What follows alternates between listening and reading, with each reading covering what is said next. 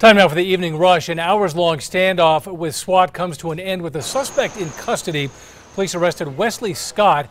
After this scene near Golden 2nd, you can see police used a robot to break the window of the car and put tear gas inside. Scott is wanted on domestic violence charges.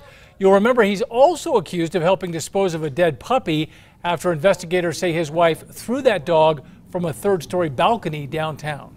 A registered sex offender in another state arrested in New Mexico. Police say Ashton Mullins met Corey Bracken at a Santa Fe AutoZone. After Mullins told Bracken about his history with underage girls, Bracken contacted a friend of his to set up an undercover sting, posing as a 14-year-old girl. Police arrested Mullins and charged him with failing to register as a sex offender.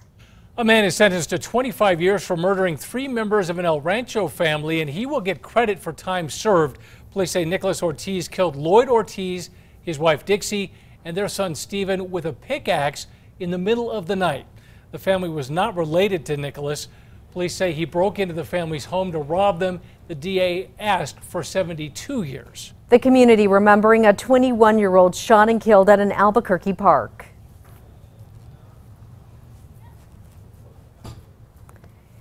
Today, community members gathered at St. Bernadette Catholic Church for a final service for Kayla Campos. Police say Kayla was at Bianchetti Park 2 Fridays ago. He says they witnessed a robbery in progress. When Campos started to drive away, someone fired shots, killing her.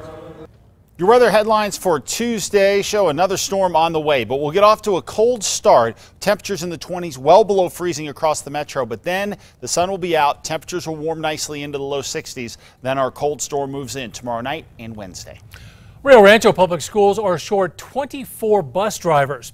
They say because of this, some students are arriving 15 to 20 minutes late to school. The district chalks it up to low wages. The starting pay, $13.52 an hour. While APS starts at $17 an hour. The district is having a finance committee meeting this Wednesday to discuss increasing rates for district bus drivers. New Mexico's governor is calling for an investigation into the Otero County Processing Center. In her letter to the Inspector General of ICE asylum seekers have reportedly attempted self-harm and despair over the cruel conditions in which they are being held. Tomorrow, a judge could decide if the man accused of murdering 5-year-old Renesmee Calzada will stay behind bars until trial. The FBI arrested Malcolm Torres more than a month after the girl was found in the Rio Grande south of Espanola. Torres is charged with second-degree murder. He's expected in court for a detention hearing tomorrow. The men charged in connection to the murders of 2 Albuquerque teens pleaded not guilty. Investigators say Stephen Goldman Jr., Jimmy Dunbar Atkins, and Julio Armentero tortured and killed Colin Romero and Ahmed Latif last December. Goldman's father, Stephen Goldman Sr., is accused of tampering with evidence. All 4 entered not guilty pleas. Thousands of people are voting early this year. The Bernalillo County Clerk's Office says at the end of last week, more than 20,000 ballots had been cast.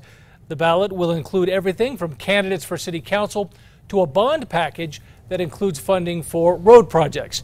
Early voting continues through November 2nd.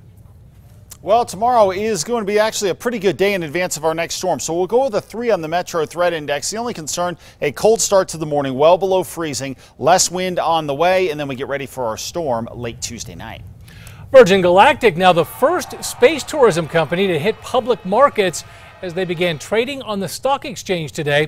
This comes as Virgin Galactic is moving operations to the spaceport here in New Mexico. The downtown growers market continues indoors for 3 Saturdays next month. This market is smaller, but will still have many of the same farmers, artisans, and food vendors.